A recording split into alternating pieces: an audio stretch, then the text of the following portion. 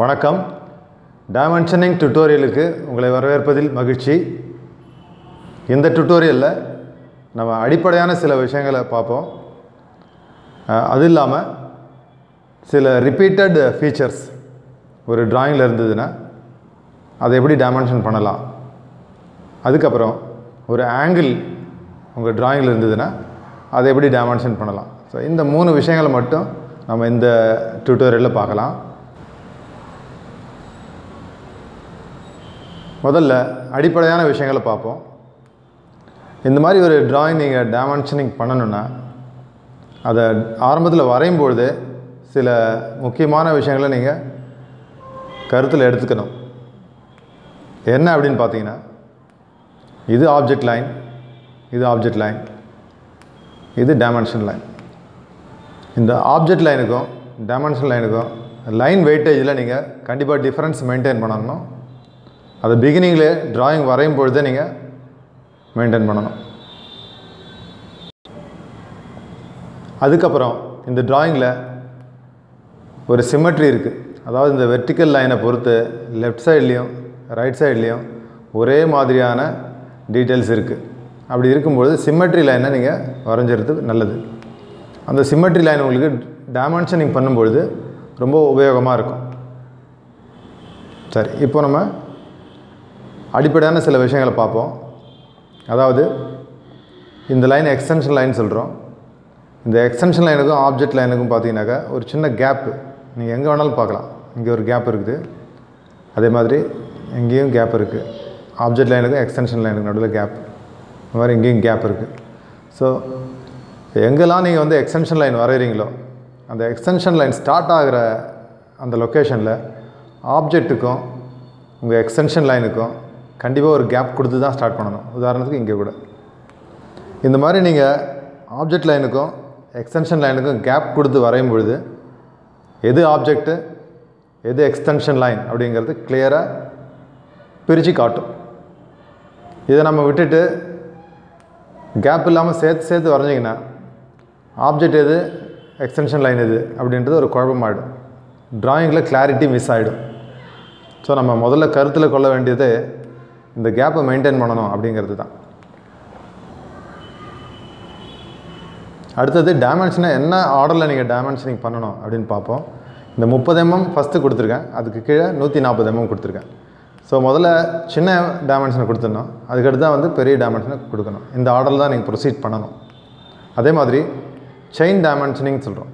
அது என்ன, 30 mm இங்கே கொடுத்துருக்கோம், இங்கே 80 mm கொடுத்துருக்கோம். இது ரெண்டையும் பக்கத்தில் ஒரே லைனில் அமைகிற மாதிரி நம்ம கொடுத்துருக்கோம். ஸோ வாய்ப்பு கிடைக்கும்போது ஒரு டிராயிங்கில் இந்த மாதிரி நீங்கள் 2 டைமென்ஷனையோ இல்லை 3 டைமென்ஷனையோ பக்கத்தில் கொடுத்தீங்கன்னா அதுக்கு பேர் நம்ம செயின் டைமென்ஷனிங் அப்படின்னு சொல்கிறோம். அதுக்கப்புறம் ஒரு டிராயிங்கில் இது மாதிரி ஒரு டைமென்ஷன் வந்து ஸ்கிப் பண்ணுறது நடைமுறையில் இருக்குது. என்ன அப்படின்னு பார்த்தீங்கன்னா, கீழே 140 mm ஓவரால் லென்த்து மென்ஷன் பண்ணிட்டோம். மேலே இது வந்து 30, இது ஒரு 80. கண்டிப்பாக இந்த வேல்யூ 30 தான் அப்படிங்கிறது பார்த்தாலே தெரியும் நமக்கு. ஆனால் நீங்கள் அதை ஸ்கிப் பண்ணிடணும். அதை விட்டுட்டு 30, 80 மறுபடியும் இங்கே ஒரு 30 கொடுத்துட்டு மறுபடியும் 140 கீழே கொடுத்தீங்கன்னா டைமென்ஷனிங் ரூல் படி இது தப்பாயிடும். அதே மாதிரி இங்கே 22 mm கொடுத்துருக்கோம், இங்கே பார்த்தீங்கன்னா 44 mm கொடுத்துருக்கோம். இங்கே வந்து மறுபடியும் நம்ம இன்னொரு 22 mm இங்கே கொடுத்தோன்னா இங்கேயும் நம்ம அதே மிஸ்டேக் பண்ணுறோன்னு அர்த்தம். ஸோ இது ஓவரால் இந்த போர்ஷனோட ஓவரால் ஹைட்டு 44, இந்த வேல்யூ மட்டும் 22. ஸோ அதோட விட்டுட வேண்டியது தான். இந்த டைமென்ஷனை ஸ்கிப் பண்ணிடலாம். பண்ணிங்கனாலே ஆட்டோமேட்டிக்காக இட் இஸ் அண்டர்ஸ்டுட், இங்கேயும் வந்து 22 தான் அப்படிங்கிறத புரிஞ்சுப்பாங்க. இதுக்கு அடுத்தது நம்ம இன்னொரு பேசிக்கான விஷயம் பார்க்கணும். என்ன அப்படின்னு பார்த்தீங்கன்னா, இங்கே ஒரு 70 mm கொடுத்துருக்கேன். இந்த 70 mm நான் வந்து இந்த ஆப்ஜெக்டில் நல்லா தள்ளி லெஃப்ட் சைடில் நல்லா தள்ளி கொடுத்துருக்கேன்.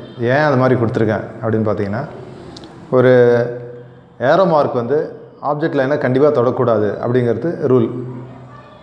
உதாரணத்துக்கு இந்த 70 mm டைமென்ஷனை நான் இங்கே ப்ளேஸ் பண்ணியிருந்தேன், இதுக்கு நேராக ப்ளேஸ் பண்ணியிருந்தா என்ன ஆகும் அப்படின்னு பார்த்தீங்கன்னா, இந்த ஏரோ மார்க் இருக்கு இல்லையா, இந்த ஏரோ மார்க்கு இந்த ஆப்ஜெக்ட் லைனை கண்டிப்பாக தொட்டபடியே இருக்கும்.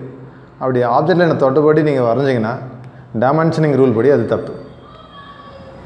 ஆனால் இதே ஏரோ மார்க்கு ஆப்ஜெக்ட் லைனை தொடலாம், ஒரு சில சிச்சுவேஷனில் தொடலாம். அது எங்கன்னு பார்ப்போம். உதாரணத்துக்கு இங்கே வந்து ஒரு செமி சர்க்கிளில் நாம் டைமென்ஷனிங் கொடுத்துருக்கோம். ரேடியஸ் 30 mm அப்படின்னு இங்கே மென்ஷன் பண்ணியிருக்கோம். இந்த டைமென்ஷனிங் கொடுக்கும் பொழுது நம்ம என்ன செஞ்சுருக்கோம், இந்த ஏரோ மார்க் வந்து ஆப்ஜெக்ட் லைனில் தொட்டிருக்கு. இங்கே வந்து இதை அனுமதிக்கிறாங்க. இங்கே வந்து ஒரு விதி விலக்கு. அதே மாதிரி இந்த சர்க்கிள்லையும் பார்த்தீங்கன்னா டயாமீட்டர் வந்து 40 mm அப்படின்னு நம்ம மென்ஷன் பண்ணியிருக்கோம். எங்கேயும் என்ன அலோவ் பண்ணுறாங்க அப்படின்னு பார்த்தீங்கன்னா, இந்த ஏரோ மார்க்கு கண்டிப்பாக ஆப்ஜெக்ட் லைனில் தொடலாம், ஒன்றும் ப்ராப்ளம் இல்லை. ஸோ இந்த மாதிரி ஒரு சில எக்ஸப்ஷன்ஸ் இருக்குது, விதிவிலக்கு இருக்குது. அங்கே மட்டும் நீங்கள் வந்து ஒரு ஏரோ மார்க்கு ஆப்ஜெக்ட் லைனில் தொடலாம். இதுக்கப்புறம் நம்ம இந்த டிராயிங்கில் முக்கியமாக பார்க்க வேண்டியது என்ன அப்படின்னு பார்த்தீங்கன்னா, இந்த இங்கே ஒரு சர்க்கிள் இருக்கு இல்லையா, இந்த சர்க்கிள் அது மாதிரி இந்த சர்க்கிள் ரெண்டும் பார்த்தீங்கன்னா ஒரே சைஸில் உள்ள சர்க்கிள் தான். அதனால் நம்ம என்ன செஞ்சுருக்கோம், 2 holes 524 அப்படின்னு கொடுத்துருக்கோம். இதுக்கு மீனிங் என்ன அப்படின்னு பார்த்தீங்கன்னா, 2 holes இருக்குது, அதனோட டயாமீட்டர் வந்து 24 அப்படின்னு கொடுத்துருக்கோம். ஸோ இதே மாதிரி சைஸில் இங்கே பக்கத்தில் இன்னொரு ஹோல் இருக்குது அப்படிங்கிறத விஷுவலாக பார்த்த உடனே கண்டுபிடிச்சிட்டு அதனோட டயாமீட்டரும் 24 mm தான் அப்படின்னு நம்ம புரிஞ்சுக்கிறோம். இதுக்கு அடுத்தபடியாக ஒரு ஆங்கிளை எப்படி நம்ம டைமென்ஷன் பண்ணலாம் அப்படின்னு பார்ப்போம். ஆங்கிளை டைமென்ஷன் பண்ணும்பொழுதும் நம்ம எக்ஸ்டென்ஷன் லைன் வரைகிறோம். எந்த 2 லைனுக்கு நடுவில் ஆங்கிள் நீங்கள் குறிப்பிடணுமோ அந்த 2 லைனுக்கு பேரலாகவே எக்ஸ்டென்ஷன் லைன் வரைஞ்சிட்டு ஒரு சர்க்குலர் ஆர்க் ஒன்று வரைகிறோம். ப்ரிஃபரபிளி இந்த சர்க்கிளோட ஆர்க் இல்லையா வரையும்பொழுது இந்த பாயிண்ட்டை நீங்கள் சென்டராக எடுத்துக்கிட்டு வரைகிறது நல்லது. அது மாதிரி ஒரு ஆர்க் வரைஞ்சிட்டு லெஃப்ட் சைடில் ஒரு ஏரோ, ரைட் சைடில் ஒரு ஏரோ மார்க் போட்டுட்டு 90 degree ஆங்கிள் இங்கே அதை நம்ம இங்கே உள் பக்கமாக மென்ஷன் பண்ணியிருக்கோம்.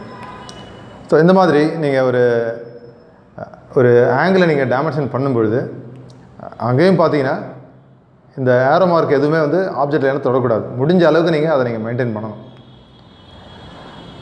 குறிப்பாக இன்னொன்று நீங்கள் கவனிக்கலாம், இந்த டிராயிங்கில் நீங்கள் எங்கே வேணாலும் பாருங்கள், இந்த டிராயிங்கோட மெயின் பவுண்ட்ரிஸ் இதுக்கு உள்ளார ஏதாவது ஆப்ஜெக்டை நம்ம ஏதாவது ஒரு டைமென்ஷனை ப்ளேஸ் பண்ணியிருக்கோமா அப்படின்னு பார்த்தீங்கன்னா நிச்சயமாக கிடையாது.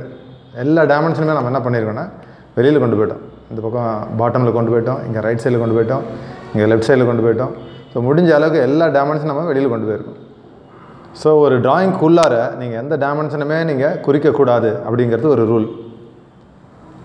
இந்த மாதிரி சின்ன ரூல்ஸ் இந்த டைமென்ஷனிங் பண்ணும்பொழுது நீங்கள் ஒன்று நீங்கள் புரிஞ்சுக்கிட்டு அப்ளை பண்ணணும். அப்ளை பண்ணிங்கன்னா உங்களுக்கு டைமென்ஷனிங் அப்படிங்கிறது ஒரு இன்ட்ரெஸ்டிங்கான விஷயமாகிடும்.